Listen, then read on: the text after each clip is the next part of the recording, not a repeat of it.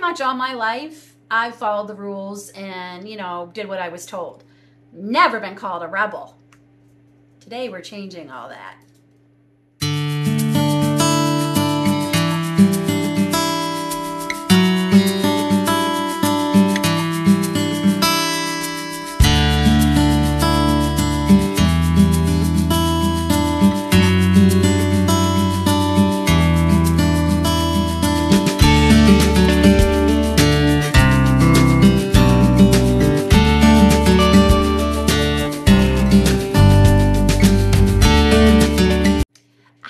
Welcome back to Bucket List Homestead.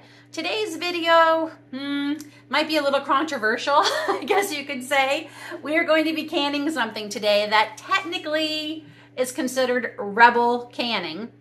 And one of the reasons is honestly because the powers that be, so to speak, who decide what is safe canning has just never tried it. So that's why they kind of say it's rebel canning. And we're canning French fries today. Yep. French fries. And I don't see why it's such a big deal, because at the end of the day, it's raw potato that we are canning that's just cut in a different shape than the potatoes that I have been canning pretty much every day for a good last week. And I'll show you why I've been canning potatoes every day for the last week. We picked up this 50-pound bag of potatoes. As you can see, it was filled to the top. I'm getting it's quite a bit. We're about halfway now. I got these from our local neighbor farmer for $25. $25 for 50 pounds of potatoes. And not only is that a great deal, these are Kennebec potatoes. Oh my gosh, you have no idea. I wish you all could have been here when I realized that he was selling, he grew Kennebec potatoes this year. I'm from Maine, and Kennebec potatoes were created, I guess you could say, in Maine. These are the potatoes I grew up eating, and they are just amazing. Sorry, making sure my microphone's okay. They're so good. They're good for French fries, they're good for baked, they're good for mashed. There's just so many. They're delicious. They're absolutely delicious. And to actually have them, I haven't had them in years. So I was pretty excited. So that's why I've been canning potatoes pretty much every single day for a week. I think I'm up to 8 or 10 quarts of potatoes now, which is amazing. I don't know if I'm going to can many more potatoes. We might do a couple more quarts. I don't know. I'm running out of quarts, quart-sized jars. I'm trying to debate whether I buy another case or not. I'm hoping I can save some of these fresh going through the winter. I just got to figure out a place to save them so they're in the better condition than just being in my kitchen. So, but Aiden loves French fries. Truly, he eats them. I would not be exaggerating if I said at least one meal a day that child is eating French fries.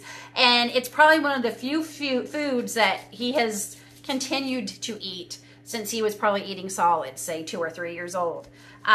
For those of you who may be new here, both my children are neurodivergent, which honestly is a big, huge word that just says their brains work a little bit differently than ours.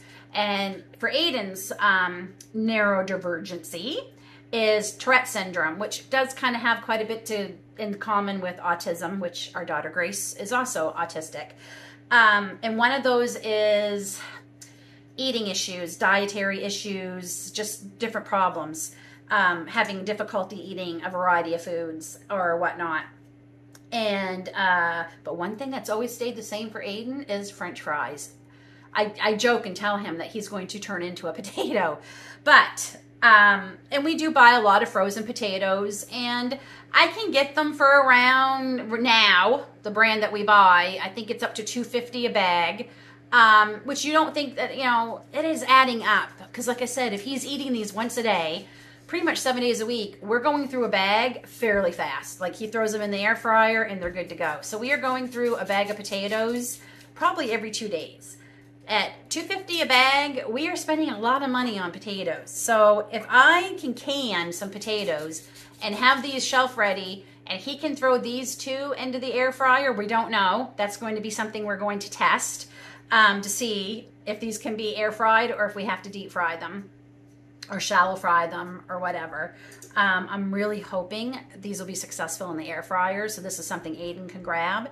Then I will definitely be canning more French fries. So we will try these together coming up soon. After they've been canned and they've sat, we'll see how they work. So let's get to it. So I washed and peeled all these potatoes. I got about 8 good sized potatoes, and I used my handy dandy French fry cutter. This makes things so much quicker. And I picked this up very inexpensively for 12 bucks at our local grocery store. So there's tons on Amazon. I can certainly link one down in the box for you below, but there's plenty to choose from. And I kept them in water. They sat in water for honestly about 3 hours. I've drained them and now they're ready to go. This helps get a lot of the starch off of them. And even if you weren't canning, this is the best way to make French fries. If you let them soak for as long as you can to get as much starch off, they fry up, they bake up. However you make French fries, a lot better if a lot of the starch comes off. So I've rinsed them and they've just been sitting in clean water. And I'm gonna go get my jars that have been warming up in the oven. Okay, so these were in the oven for about a half hour. And we are just going to fill our jars with our French fry shapes. I don't know, can you call them French fries before you cook them? And I'm doing 3 jars because that will fit in my electric pressure canner, 3-quart size jars. But also I only have 3 wide mouth jars left. And I definitely prefer, I think wide mouth is, I mean, you can certainly try the other jars, the regular mouth, but I just think it's going to be a hard time getting them out when it's time. So like I said, if this ends up working the way we want it to, then we will probably be investing in another case of wide mouth jars just for French fries.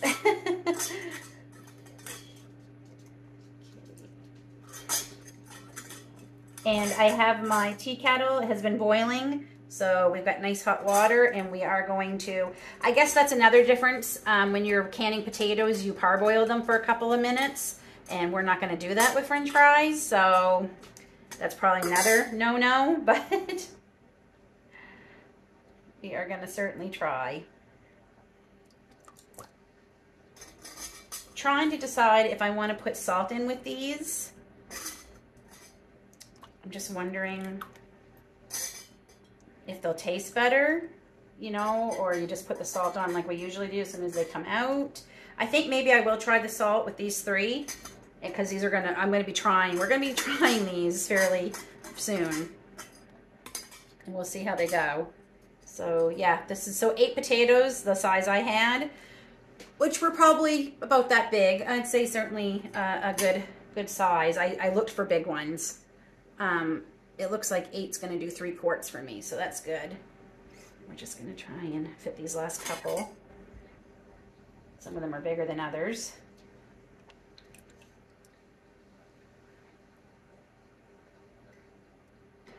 Hot water.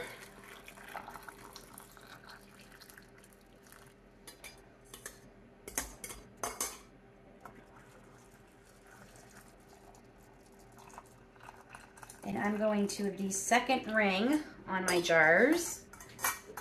Ooh, hot water in my pressure canner. Oh, I gotta fill this up.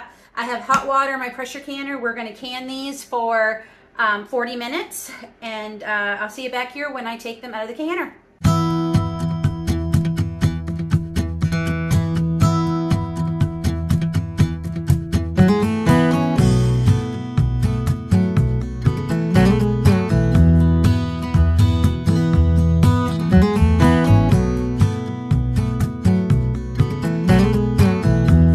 So it's the next day. It's actually the next morning. Had some issues with the darn pressure canner last night. I shouldn't say issues with it. Issue with our electrical. I kept tripping the electrical box on the outlet I was using, so we're not sure what's going on. So I ended up having to move it eventually. Anyway, it finally got done, but I end up just leaving it in the pressure canner all night, which is not a bad thing because then you don't have to worry about, you know, taking them out too soon. So I took them out about, oh gosh, 2 hours ago. So they're not hot anymore. And there they are, no siphoning either, so that looks good. And they look good. So make sure you stay tuned. We will be taste testing these just in a couple of days. Aiden will be here for that. And we're gonna see how they hold up cooking in the air fryer. And if they do, well, their mama's gonna put a lot more French fries, shelf-stable French fries on the pantry shelves for the winter. So thanks for coming along with us while I was a rebel. And I hope you liked this video. Please don't forget to give me a thumbs up. And if you haven't already subscribed, hit subscribe. And if you feel like it, please share my video on your social medias with your friends and family. That really helps my channel grow, and I appreciate it more than I can tell you. Until then, take care, God bless, and we'll see you all soon.